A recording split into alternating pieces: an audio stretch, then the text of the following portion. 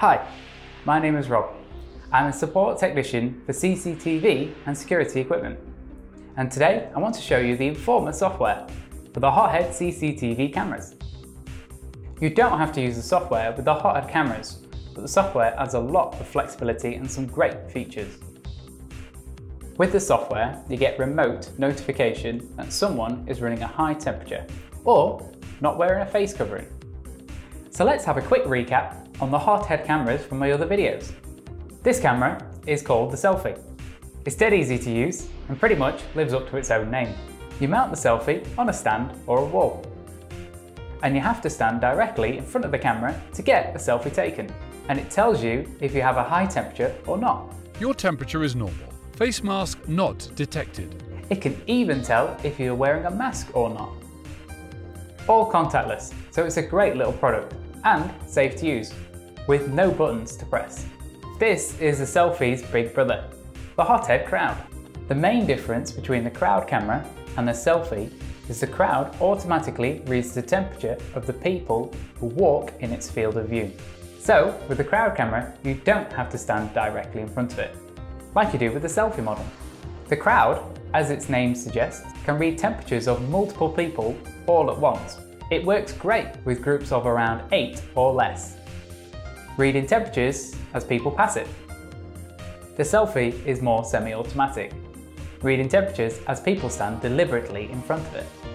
The HotHEAD cameras have been designed to help keep businesses safe during the current COVID pandemic. Temperature Detection CCTV can give you an early warning someone has a potential fever and may have COVID-19.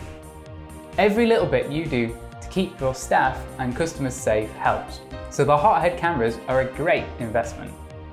When the cameras detect a hot temperature, they both play an audio message to say so. Warning, your temperature is too high. And can even email or FTP images of the person with the high temperature, or them not wearing a mask, if you have set it up to do that. But for businesses that have a lot of staff and may miss the camera's warning, HotHEAD Informer software is available, which informs you on your computer what is happening at one or multiple cameras. So you can get pop-up messages, warnings, and look at historic data.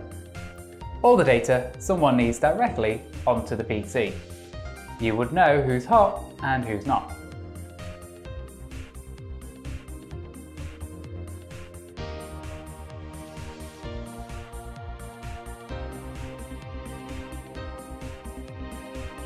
So let's look at the software in a bit more detail. There's two parts to the software. One for the server setup and one that receives the temperature and mask notifications. So if you set the server manager up on a main computer to control the software from, you can set the client receiver program up for notifications on as many other PCs as you want, which would be good for receptionists or security staff, or anyone who needs to know. You can have up to 5 cameras with the standard software and up to 20 cameras with the Pro software to cover all angles of your business. And you can watch the results be captured in real time, with a snapshot from the camera too, so you know whose measurement you're reading. In the software, you can change the temperature thresholds that trigger the notifications,